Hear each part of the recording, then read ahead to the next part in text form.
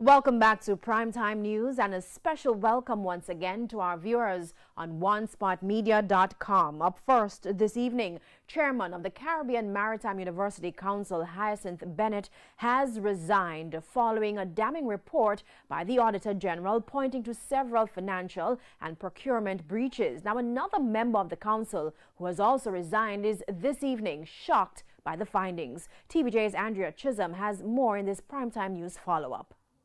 A source told TVJ News that Mrs. Hyacinth Bennett's resignation as chairman of the CMU Council speaks volumes, adding that the council is not involved in the day-to-day operations of the university.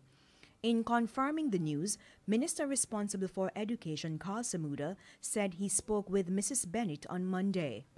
She decided that in the interest of all concerned and based on what has transpired over the last few days and so on, that it was best for her to tender her resignation, which she did, and I accepted. More details are expected on Tuesday when he makes a statement to Parliament.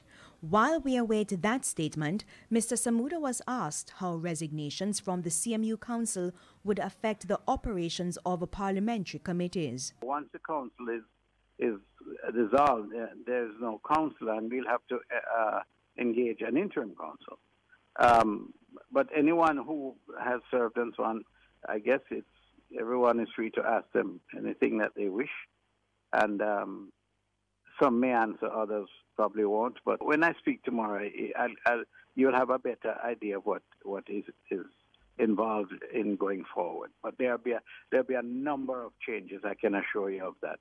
In the meantime, Marjorie Kennedy, who has also resigned from the CMU Council, was shocked by the findings of the Auditor General. We had no idea. None of us in the private sector have seen copies of the Auditor General's report, nor were we able to comment on the draft. We were never shown it. It was refused.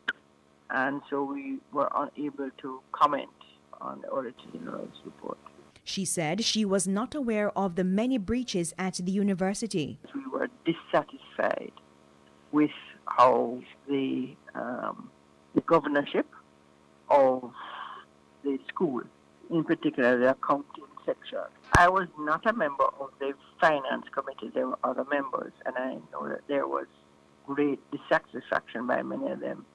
However, they were not able to, overcome some of the challenges there. The AG report pointed to poor governance practices at the CMU, procurement breaches totaling close to $218 million and close to $990,000.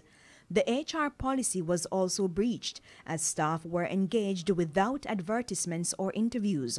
Oversight by the CMU Council was also limited, and portfolio ministries enabled weak reporting systems.